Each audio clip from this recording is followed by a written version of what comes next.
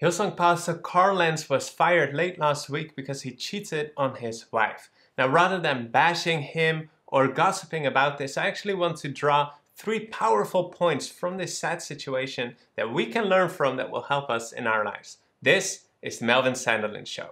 If you are new to this channel, we make videos that provide you with practical lifestyle and Bible guidance for your daily life. If that is something that you are into and want, make sure to subscribe and click that notification bell so you don't miss out on our new videos. Now, late last week on November 4, Brian Houston, the founder of Hillsong, fired Carl Lentz, and here's the quote for the reason why.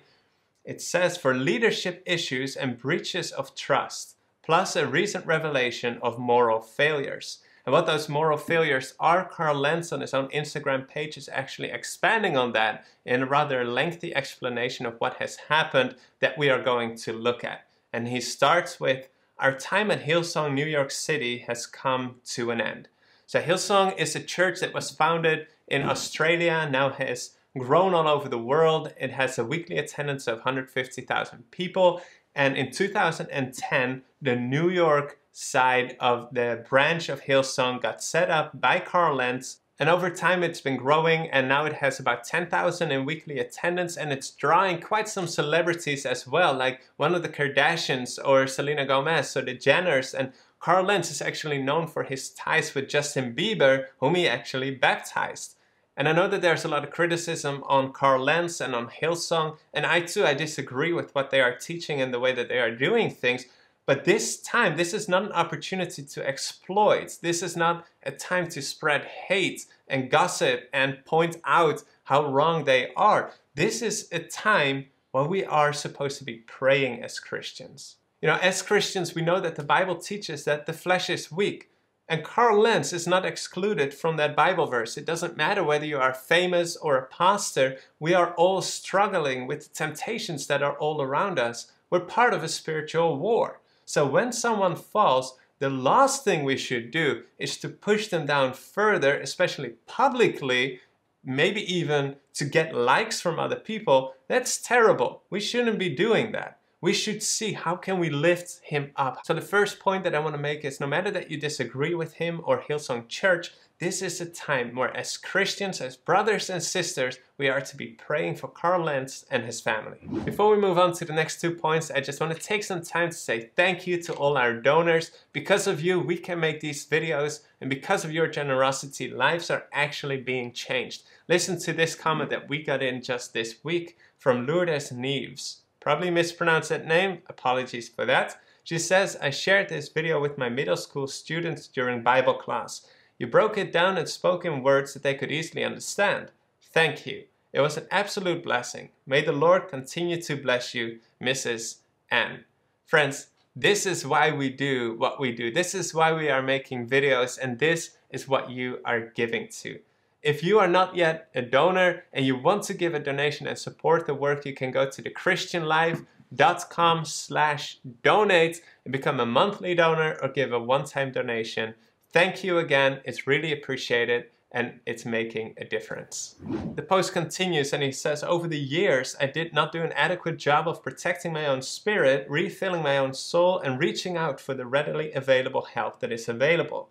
When you lead out of an empty place, you make choices that have real and painful consequences." So for years, he's not been taking care of his own personal connection with God. He's been preaching, and maybe you've listened to one of his sermons, but what is behind that sermon? Apparently it was emptiness. It was a lack of personal time with God. Yet probably no one noticed a thing because he seemed so on fire and so passionate. You know, a neighbor of ours actually told us this week a story of how their family, they hiked up to a mountaintop, and there was another family there, and they were arguing. The father apparently wanted to take a selfie photo, but the children were not so keen on doing that. One of the children was screaming, no, I don't want to go in the photo. And this went on for some time. But eventually they got their photo, and it made me think that probably they put that photo on Facebook or Instagram or somewhere where other people see it and might think, oh, that must have been a nice family time. Or maybe they even go further and they look on their own lives and they might be jealous and say, why don't I have a family? Why can't we afford to go on vacation? And one picture can say so many things without us actually knowing what really happened behind the scenes.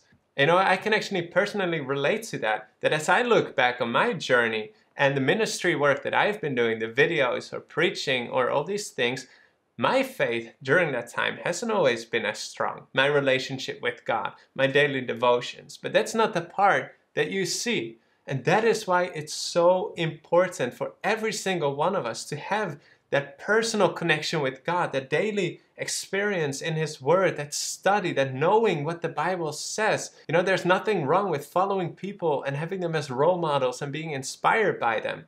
But that shouldn't be the only thing. You should have as the foundation, you should have your own faith, your own understanding of Scripture, your own relationship with God. So that when this person that you look up to, when they start teaching something that isn't right, or when they make bad lifestyle choices, or when they fall for sin, that it doesn't affect your faith, that you have this discernment so you can protect your faith and it doesn't fall as others might fall. It's so important to build your faith not on other people, but on Jesus. You can be inspired by other people, you can be rebuked by other people and challenged and all these things, and those are great, but you need to have that personal time with God, that personal connection with Him. Reading on, he shares, I was unfaithful in my marriage, the most important relationship in my life, and held accountable for that. This failure is on me and me alone, and I take full responsibility for my actions. Now, over the last week, different allegations have been made as people stepped forward. There's this woman who reportedly said that she's been having an affair with him for 5 months. There's been former Hillsong leaders that stepped forward and said that for years they'd been telling people that Carl Lentz was doing this, sleeping with other people. Now, the thing is, we don't know what is true. And at this point, it doesn't really matter. We know what he has said. He's been unfaithful in his marriage. And that just shows that how sexual immorality, the Bible warns us over and over again for this. It's because it's so prevalent in our world today. And even in our churches, it's something that we really need to guard for. And you might hear the story from Carl Lentz being unfaithful and you're like, how is this possible? This is so bad. How can you sleep with someone else? And, you know, true, it is bad by all means. But I think it's also a good opportunity for us to reflect on our own lives, because Jesus teaches that unfaithfulness isn't only sleeping with someone else. It's actually when you already look at a woman with lust, you've committed adultery. Sexual immorality and unfaithfulness, according to the Bible, isn't only sleeping with someone else. It's watching pornography, masturbation, thinking about other people with lust, having desires for relationships that are not approved of by the Bible. It's big, and a lot of people are struggling with it. I've been struggling with it. You know, we actually put up a poll on our YouTube community wall asking who is struggling with sexual sin, and more than 75% of you have responded that this is something that you struggle with. And this is something where you really need to seek help immediately when you can identify in your actions, your thoughts or feelings that, whoa, I'm drifting towards something I shouldn't. You should look for help, and we put some links in the description below to some resources that might help you in your walk. But it starts with us needing to own up to it, to take responsibility for it. And it's hard, but it doesn't help you to hide it or try to ignore it or wait until you're caught. You need to seek help immediately when you see those signs. I love what Job says in chapter 31 verse 1. I have made a covenant with my eyes. Why then should I look upon a young woman? And this verse inspired me to throw out a challenge to you for the next week, for 7 days, to stay pure. No pornography, no masturbation, no thinking about other people with lust, no second looking at that pretty person that walks by, to stay pure. And memorize this verse, that every time when you feel tempted, you can pull it up from memory and you're like, no, I've made a covenant with my eyes. I'm gonna stay pure. If you want to participate in this challenge, then comment below, I claim victory over sexual sin. You know, I know that it is hard. Maybe you've tried before, I know I've struggled with this personally, so allow me to encourage you with another Bible verse in Jude 1 verse 24. Now to him who is able to keep you from stumbling, Jesus, and to present you faultless before the presence of his glory with exceeding joy. Friends, you can do this together with God.